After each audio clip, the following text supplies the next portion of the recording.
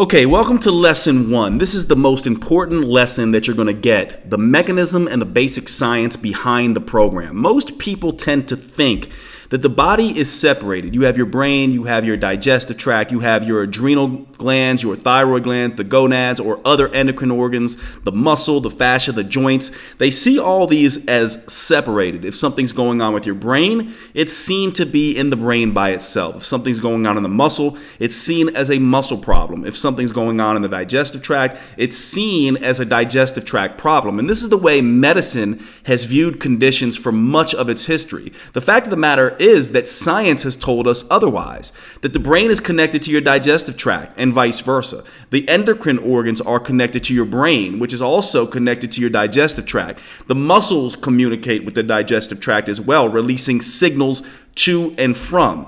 Muscle talks to the brain. Fascia, the connective tissue overlapping all of our muscles, also talks back and forth to all these different things. And so when you look at this system in the body, you need to think of it as a full system. It's almost like a web, like a spider's web. We call this the neuroendocrine immune system.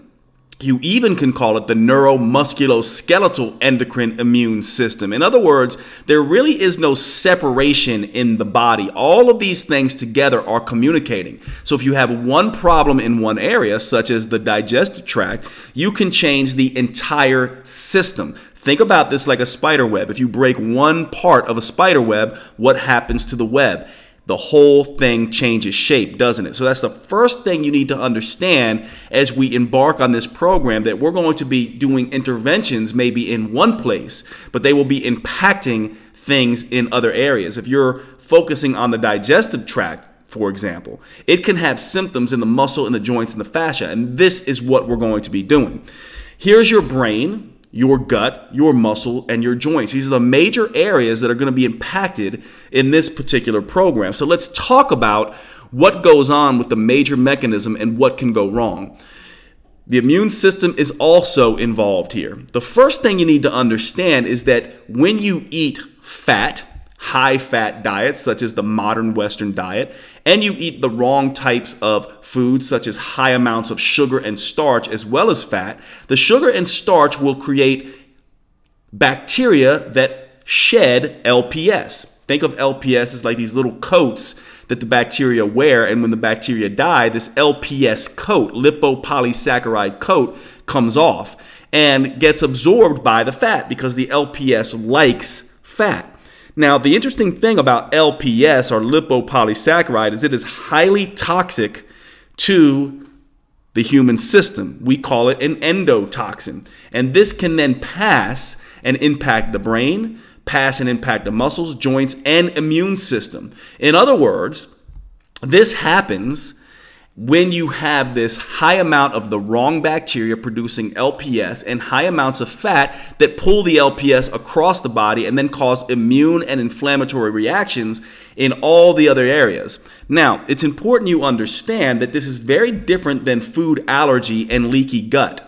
Food allergy certainly can impact the immune system, right? But this LPS phenomena, what we call metabolic endotoxemia, can occur whether there's leaky gut or not. And that's important to understand.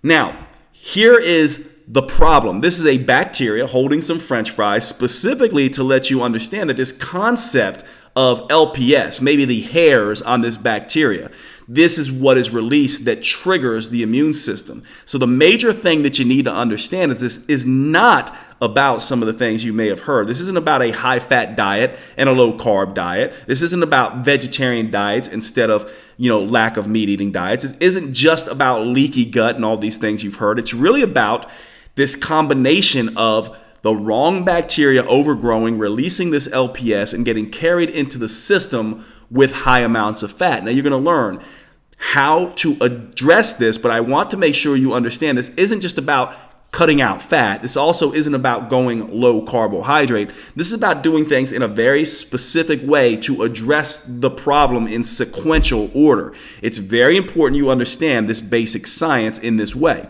Metabolic endotoxemia is the underlying issue that is causing many hidden reactions in individuals. This LPS molecule begins to attract immune cells. These immune cells then send out inflammatory signals, and you can have pain in your joints. You can stir up autoimmune conditions. You can have digestive upset. You can have any number of signs and symptoms that you may not have been aware of and that are being triggered by this LPS, metabolic endotoxemia phenomena. So the first thing we need to do is deal with this right off the bat. Here's how this works. Again, the LPS is taken away from the bacteria typically when it dies, and it hitches a ride on the fat cell. Once that fat cell gets into the bloodstream, the immune system picks up that LPS is there, and there is an immune response. That immune response causes the metabolism to react, and you get endocrine dysfunction, dysfunction in your hormonal system. You can get joint pain, autoimmune reactions, and fatigue. And so especially individuals who are dealing with this wide array of symptoms unknown to them, especially symptoms that fluctuate. Sometimes you feel good, sometimes you feel bad, but they span many different areas. You can pretty much guess that either metabolic endotoxemia is either contributing to your issues or causative of your issues. Here it is again. So what are we going to do to address this? Well, we got to be very sequential. First, we're going to use diet to stop the LPS and fat issue from happening so that we can keep less LPS from forming by cutting down on the amount of bacteria that produce LPS, making sure the fat doesn't absorb LPS. We're also going to have an issue where we use probiotics to change the amount of bacteria to decrease the LPS phenomena as well. We can also use glutamine, which is going to block the ability for LPS to get into the system. We're going to use enzymes because certainly food allergies can play a role. And we're going to use other things like curcumin and bromelain to work right at the organ systems to help the joints, to help the muscles, and also to work with glutamine to keep the digestive tract from allowing these compounds to pass.